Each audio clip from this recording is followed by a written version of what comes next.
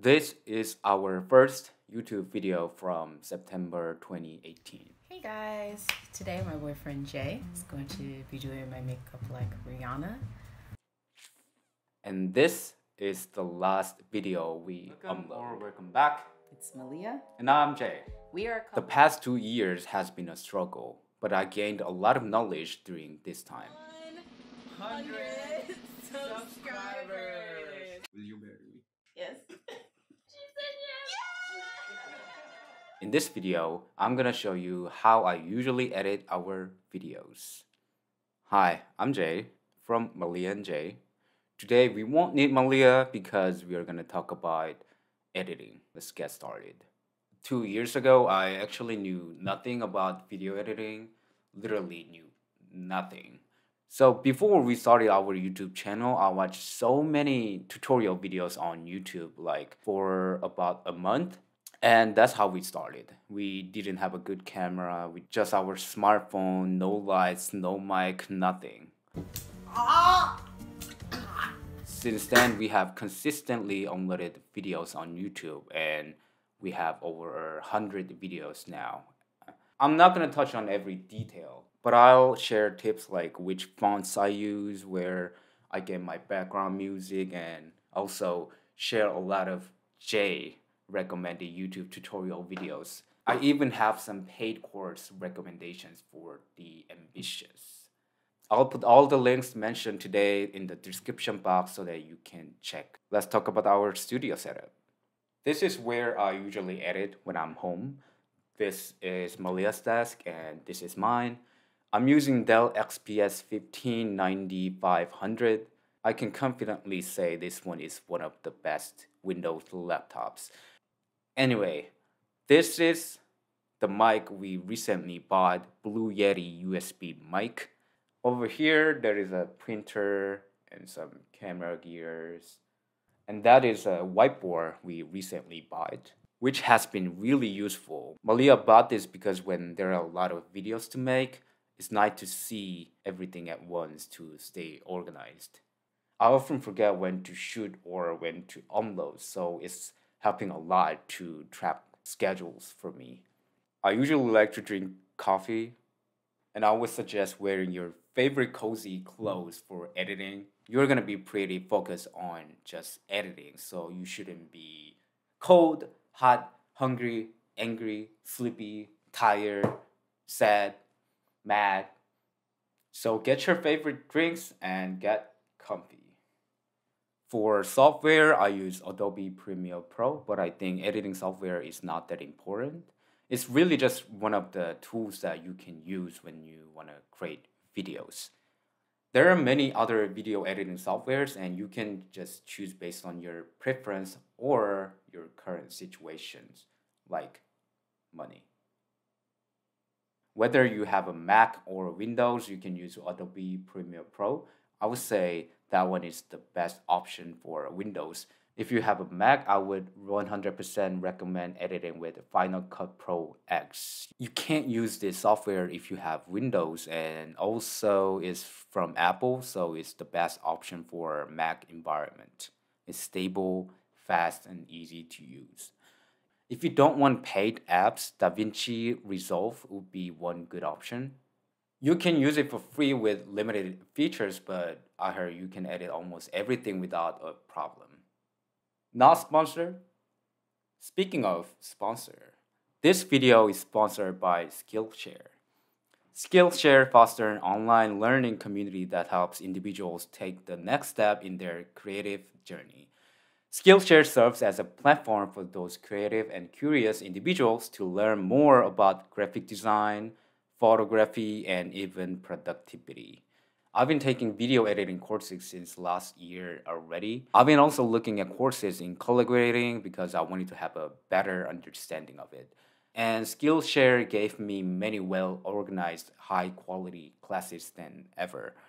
A great one I found is Premiere Pro Lumetri 2020, Color Correct and Color Grade Like a Pro by Jordi from Cinecom. By the end of the class, you will have a complete understanding of all the color correction tools with project files that they share. Above all, Skillshare have classes to fit your schedule and skill level. Why wait to develop the new skill? Do something today you couldn't do yesterday with short classes designed for real life. The first 1,000 of our subscribers to click the link in the description will get a free trial of premium membership so you can explore your creativity. Click the link in the description to join the strong community of fellow creatives to tap into your personal growth potential.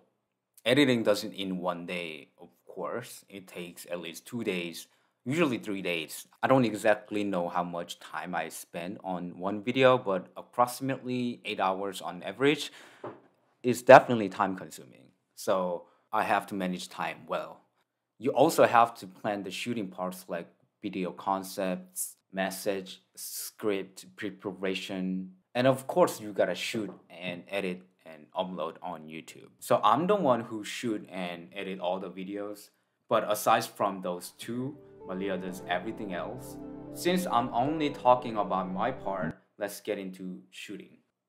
For me, video editing starts from the shooting. Have you heard that video editing is like cooking? Just like cooking in the kitchen, if you don't have tasty and freshy ingredients, it doesn't matter how well you cook. The food will come out shitty and not that great. Great food comes from great ingredients. Great videos come from great footage. So honestly, I was going to talk more about how I shoot our YouTube videos in this video, but as I was writing the script, I realized I would never finish this video because I have lots of information to tell you guys. If you want to know more about shooting, leave a comment below to let me know you want to see it. Let's move on to editing. First, I turn Premiere Pro on. I put all the footage on the script panel and timeline. Before I start to cut the footage, I modify them first. I put different label colors on for slow-mos, B-rolls, and different size footage, so that later on it's much easier to find and put different settings on later. Next, I put denoise effect on sound files and adjust it from 20% to 40% depending on the situation. Now I start to do a rough cut, cutting the unnecessary parts like random noises, sirens,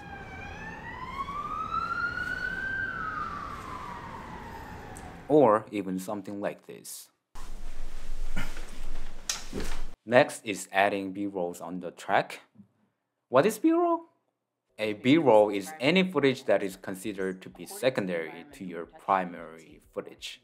So this is A-roll right now, and these are B-rolls. B-rolls make the video more dynamic, giving viewers something different to watch rather than just still footage. I put B-rolls when I mention something like products. It should be something directly related to the topic you are currently talking about.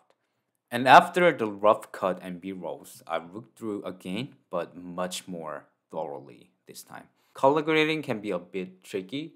I had to watch tons of videos on YouTube and Skillshare to get it. I currently use Becki and Chris' YouTube channel's LUT file because I record our videos with S-Log2 picture profile. And it's been great.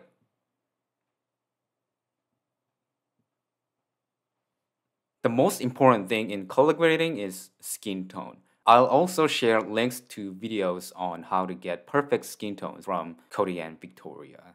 I still haven't mastered every fundamental for color grading because, of course, it takes a lot of experience. So in order to do better color grading, you just gotta do more and watch more.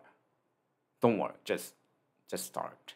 And transition. Of course, you can make a great transition from the bottom, but it's 21st century humans. We can use templates. But before using transition, you need to ask yourself, do I need that transition? I recommend not putting in a lot of transitions, but just only when you really need it, like after talking about certain topics, or like intro, outro, something like that. I use every transition from Mr. Horse. It's free, super easy to use. You just drag and drop them right into the timeline. They also have great text box animations and sound effects. Right now, I'm mainly using a font called Nexa, and sometimes like this, this, or that. I usually get fonts from thefonts.com, but also you can use Google Fonts, which has a lot. Just choose what you like, and when you use it on Premiere Pro, you just gotta play with it. Change to bold or light, change tracking, put shadow or text box. I was really confused on how to use text on videos, but I just learned from watching a lot of TV and other YouTube channels. So when I watch them, I look at how they use or arrange texts. If you want to learn more, I highly recommend reading some basic typography books. Stop selling ships and find out how type works. Designing with type. These books are for beginners but really detailed. After this, we'll be able to adapt that knowledge of how to use text aesthetically. Okay, now we're going to talk about how I use sound effects and background music. But before that, let's talk about 4K video downloader. On YouTube, when you want to download any song, sound effect, or video, you can use 4K video downloader, which is free. On the YouTube video page, simply copy the link, and after you paste the link, choose the best setting. If you just want to download the audio files, you can extract audio files only too. When I want to download some aesthetic sound effect, I search like aesthetic sound effects no copyright on YouTube. Many videos will pop up. Simply copy the link, check the setting, download and use it on Premiere Pro. I'll put some cute aesthetic sound effect link in the description too. For background music, YouTube has one audio library on YouTube Creator Studio. I think they also renovated the system. Now you can also download sound effects. But I don't really use them. Almost every background music I use is from this channel called Audio Library Music for Content Creators.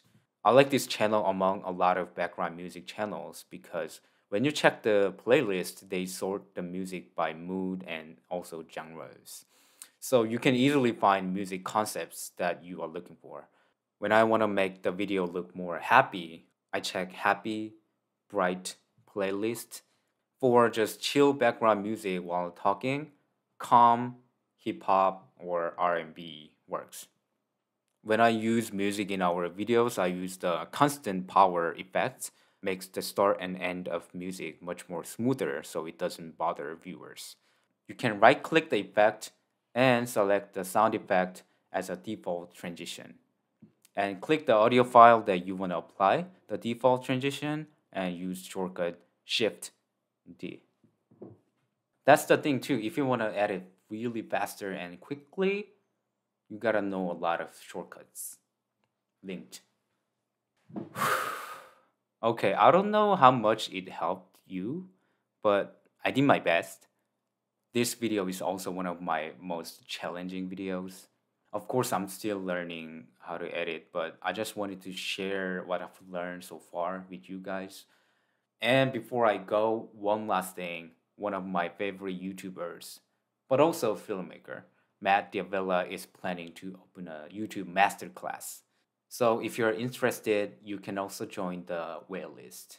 If you have more questions about editing, feel free to comment below. I'll do my best to answer those. If you have specific questions about how I shoot videos, let me know. I'll answer them in the follow-up video. Thanks for watching. See you later.